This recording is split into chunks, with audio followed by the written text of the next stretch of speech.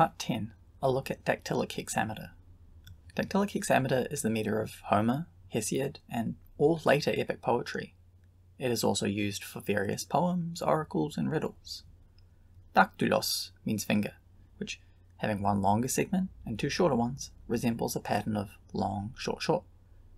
The traditional interpretation is 6 hex, Dactylic Metre, so a long, short, short, or a long, long, with the 6 shortened, that is catalectic.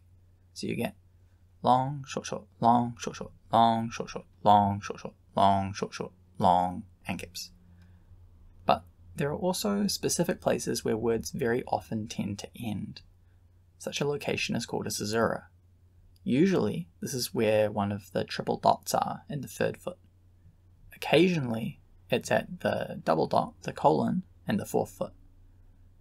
Homeric formulas often slot in perfectly just before or after these caesurae.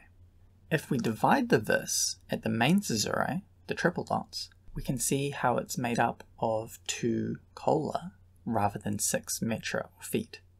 There are 4 different shapes these cola can take, depending on where the caesura sits.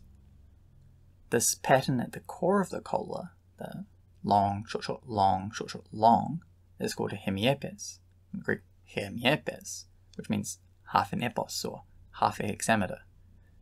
In terms of how the meter probably developed, a scholar like Martin West would say that these cola are the real structural units, rather than the metra or feet.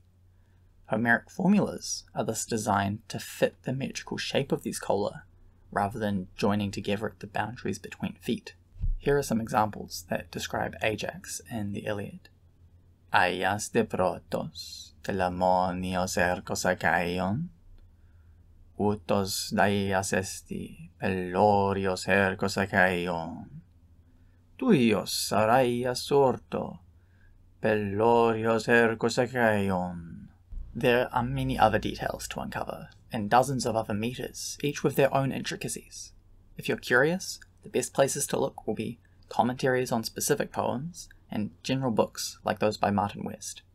He wrote one very technical book called Greek Metre, and another much more accessible volume called Introduction to Greek Metre. You can also look at companion volumes to a specific author or genre, which will often have a chapter about metre.